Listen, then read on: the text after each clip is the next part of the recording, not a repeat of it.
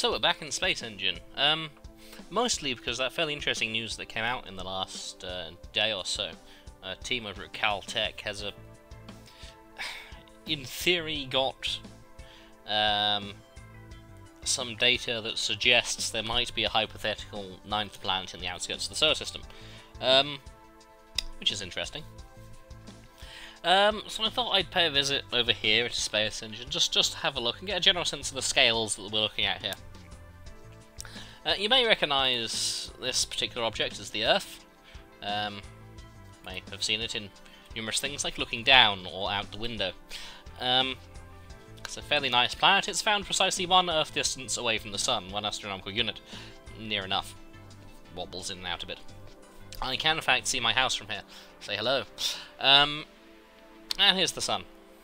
If you haven't noticed the Sun, I really can only assume we're living in a cave. Or possibly Scotland. Right, so let's add some orbits in. We have the Earth's on its slightly wonky barycenter, which is inside it, but we still wobble around the in-orbital hill.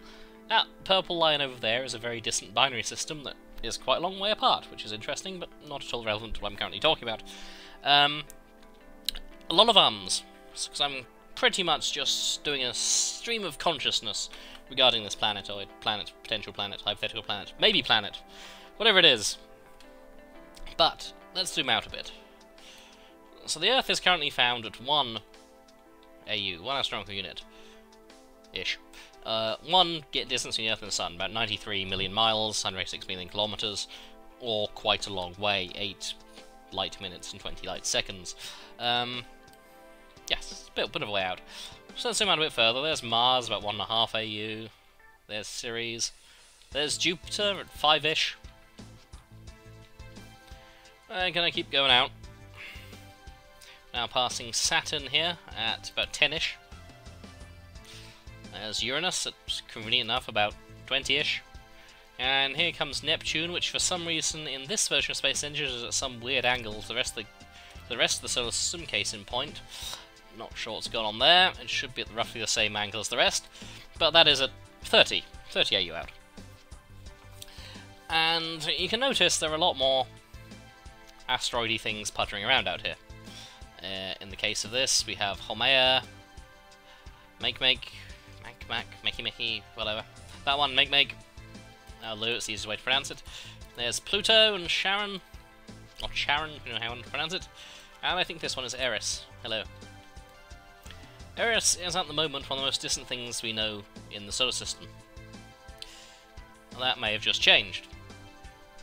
See, what they found is, and the team at Caltech includes, I believe Dr. Mike Brown, the discoverer of Eris and Sedna, which we're about to come to. Unfortunately, Sedna doesn't appear normally, so I'm going to have to stop fluffing up the controls, and let's have a look in here. Sedna. Ah, there's Sedna. Let's pay a visit, shall we? We don't actually know what Sedna looks like, beyond small and probably round and reddish. Well, it's so far away that it's not really important to us right now. Except for this interesting discovery. And what they found is that Sedna and friends are beyond the scattered disk. What we've got is the Kuiper Belt exists around, just beyond Neptune's orbit, its asteroid belt. And it's gravitationally influenced by Neptune. Outside that, where we meet people like Eris, friends like Eris, is the scattered disk, which are things that have been punted out of the Neptune's influence somehow, and are now just sort of puttering around in little innocent orbits of their own, untouched by, as far as we're aware, anything. But there's also this third class of object out here, which is the I don't know, Sednoids now, because there's a few of them have been found. Sedna and friends, which are on these absolutely astoundingly huge orbits. Well, the thing is, even when they get the closest they get to the Sun, in Sedna's case, it's about 80 astronomical units out. So 80 times the distance between the Earth and the Sun. We can't even see the Earth's orbit in here, it's just lost in the glare. So, even at this distance, the closer it gets to the Sun, it's far outside the effects of anything but the Sun, in theory. But there's a few more objects out here, and they all seem to be coming in from roughly the same sort of angle. So they're all coming in from over on this side. And what Dr. Brown thinks, or suspects, or theorizes, or hypothesizes, which is a very hard word to say, let me assure you, is that the reason everything's coming in from one direction is because they're a terrible band, and they're trying to get away from it. Or that something is stopping them, or is influencing them and ensuring the orbits are only stable in one direction. Right. Shout if you're not following me. Okay. So, here we are at an absurd distance from the Sun. And this is Neptune's orbit still, which is at 30 astronomical units.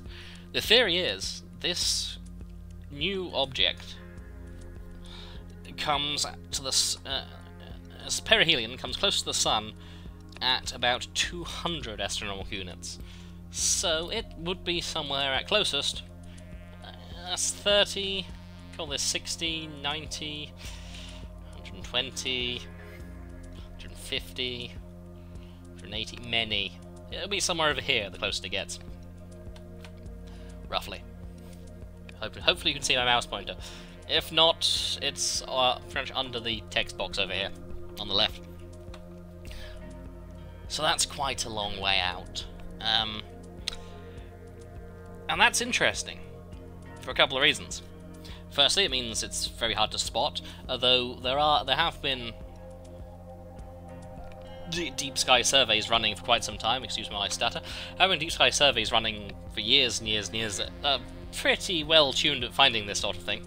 Now, you'd like to think that something that's theorized to be about slightly smaller than Neptune, so Uranus-sized-ish, you'd hope that that would show up on one of these. On the other hand, at closest, it comes this close. Furthest, oh wow, we're all the way out here somewhere, in theory. And I'll be the first to say, there's not a lot of data, and if it was close, we'd think it would be easier to spot, unless it's in the way of the Milky Way, which is entirely possible, because it's kind of hard to spot things against this background of every single star. Yeah, you're not going to spot much over there, are you? But here's the thing. It could be out there, and it's an orbit that long, and not that wide. It's going to take a very, very long time to go around. And if it's out to the edge, which after reading the abstract apparently it is, or it may well be if it hasn't been found in the others, it can be very hard to spot. Very, very hard to spot. But, again, theoretically, quite possible. Now, what's... again, I'll be the first one, there's not a lot of actual solid... there's no physical evidence it's there. At the moment, it's a scientific theory. The model is we have all of these setnoids coming in from one direction. Why is that? Data seems to fit the fact, or it seems to work. There is a large object out there preventing them from coming from other angles, and would explain why they seem to be relatively constrained into a certain area of the sky. But the really interesting thing, and I've said this a lot of times, I'm probably repeating myself a lot in this stream of deranged consciousness, the interesting thing here is it also ties in to the Nice model, which is an interesting model, because it's the model of how the solar system formed. And the thing on the Nice model, I'm going to zoom in onto a planet here, so you can at least look at pretty things while I babble. The thing on the Nice model is it models how the solar system formed out of protoplanetary nebula. Or, just beyond that, how the planets formed, and how they got to where they are. And for quite some time, it didn't seem to work very well. You can get it to work, it's just that it's not perfect. Unsurprisingly, it's a model. But it became 10 times more likely to work in a given run if you add another... If you added in the initial starter system of another gas giant, another Neptune-like ice giant, rather. And if you assume when you start that the solar system goes the usual chaff in the middle, Jupiter, Saturn, mystery planet, Neptune, Uranus, and it's all a bit more compact than it is now, so everyone's sort of inside about Uranus's orbit. What happens is, at a certain point, Jupiter and Saturn start to resonate. So for every one orbit Saturn does, Jupiter does too. And the thing to remember is both Jupiter and Saturn are horrendously massive. Jupiter is 312 Earths in mass. Saturn is 92 odd. Or is it 318? Whatever it is, it's 300 and something, it's lots. Well, one Jupiter, as it's thoughtfully told us. So basically, Saturn is about a third, quarter of the mass of Jupiter, and it's still more massive than everything else in the solar system, apart from the Sun put together, and Jupiter put together. It would still outweigh them. So the effect of these things now resonating is utterly horrendous on the solar system. Let's put it this way, Neptune was discovered by Leverrier and partially by Adams using the maths, because Uranus wasn't where it was supposed to be. It was being gravitationally perturbed by the presence of Neptune. And Neptune isn't very heavy, and it's a really long way away. Unfortunately, Saturn and Jupiter are now resonating, and everything's close together. And that means that every 10, 20 years, or 10, 30, 15, 30 years, there is basically a thump of tidal forces throughout the solar system. And that causes orbits to go a bit squiffy, technically speaking. So, what happens is, all the way out there, our mystery planet is basically catapulted out of the solar system into the deep dark depths. Uranus is shunted outwards. Utter chaos in the inner system because there's asteroids and things going everywhere. Neptune is punched out past Uranus as it overtakes it and ends up in its current orbit, slamming into the Kuiper belt as was at the time, scattering everything there, hurling a lot of things inwards, possibly creating what we call the late heavy bombardment, as in everything. The reason why everything is so cratered is a whole lot of meteors, asteroids, meteorites, all came past and slammed into everything a few million years after the system formed, which is nice. And there's sort of trace evidence for this sort of thing actually happening, and we're going to pay a visit to Neptune here to have a look. Say hello to Neptune. Neptune's moons, are kind of interesting. It has a couple of sets of them. This widely scattered outer set has the widest outer set of moons of any planet. Nereid here, which is on a weird orbit, as you can see. Triton, and excuse me, I just slam into a gas giant, that can't be good for my insurance. And the inner moons here, along with its assorted rings. Now, all these inner moons, except for Proteus here, are doomed, and they are also basically made of rubble. So they're all being pulled in because they're orbiting Neptune faster than it orbits, so they're being pulled in. Proteus is also doomed, even though it's outside that radius, because of this thing. Triton is an odd moon by solar system standards. It orbits Neptune the wrong way at a strange angle. Most things orbit in the plane of the equator of the thing they're orbiting. Triton doesn't.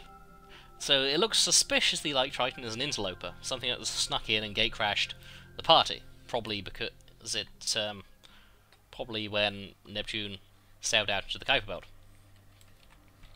It also looks suspiciously like Pluto, which is, in fact, it's slightly larger than Pluto. So it all kind of ties in with the fact that everything got shunted around quite horrendously, as does the fact that Uranus is, of course, tipped over on its side infamously. So what this means for this is what makes this Hypothetical Planet 9 interesting for me, is the fact that it actually ties in to this, again, equally a theory, equally hypotheticals, potentials, etc, etc, etc, but it ties in, and it ties in neatly and nicely, and I think there's some potential here. I think it's going to be quite an interesting few years. I mean, it's important to note that the team of Mike Brown haven't said it's certain. They just said this is our theory. I think it's something like 3.5 sigma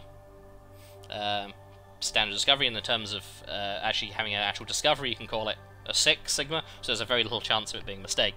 This is 3 and a bit, which still means it's like 90-something% certain. But what they have said is basically there's enough evidence here to make us think this is probably worth looking into. And I think the next couple of years are going to be quite interesting in that respect. Because, yeah, there's been lots of Planet X theories in the past, most of them insane. Some admittedly well-meaning people. Clyde Tombaugh discovered Pluto, and was convinced that was it. There's some people who think it's, you know, the Death Star hurling asteroids and things into the solar system. Not convinced by that, but the fact there may be something out there is well within the realms of possibility. I mean, I like the idea. I mean, it makes more sense than the brown dwarf puttering around even further out, which you'd think would have popped up in an infrared survey. But we keep spotting nearby brown dwarfs, so who knows? I think we are in for an interesting few years, as I've said on at least 2 occasions already. Well, that's just some random thoughts on this subject. Feel free to shout. It's going to be interesting, whatever happens. Yeah, that's me. Have fun. Enjoy space.